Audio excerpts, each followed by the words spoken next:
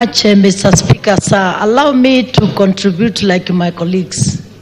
In this country, Mr. Speaker, sir, I would wonder which Kenyan has not seen the changes which CDF has really brought in this country.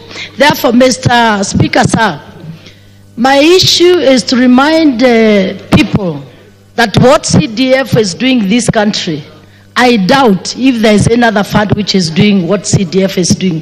Therefore, Mr. Speaker, with the changes, with the poor children we are taking to schools, with the schools we are changing, with the security offices we are constructing, with the administration offices we are doing, Mr. Speaker, sir, I am so much worried that there is people up to now, they have not seen what is happening. And Mr. Speaker, sir, I am contributing because myself being the second term member of parliament in Joro constituency. What I have done in my constituency, Your Excellency, Mr. Speaker, sir, for the first term is what has brought me the second term. Therefore, Mr. Speaker, I'm standing here to remind our colleagues, let us unite this journey. This is war against development.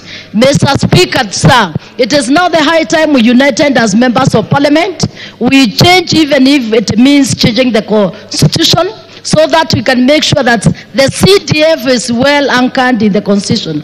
Mr. Speaker, sir, we have gotten a lot of challenge every time.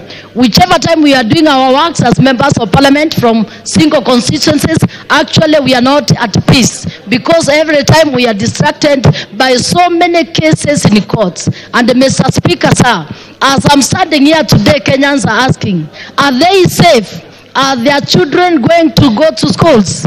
Are they expecting more constructions of schools when they have seen the challenge which has taken recently in the courts? Mr. Speaker, sir, let me confirm that Kenyans are worried that today there is a threat for the CDF. Therefore, for colleagues, please let us wake the 290 constituencies. Let us protect the development. Let us fight for our children. Let us fight for the development for this constituency through CDF. Mr. Speaker, sir, thank you very much. It is for us to unite and say no to whoever is against our development matters. Thank you.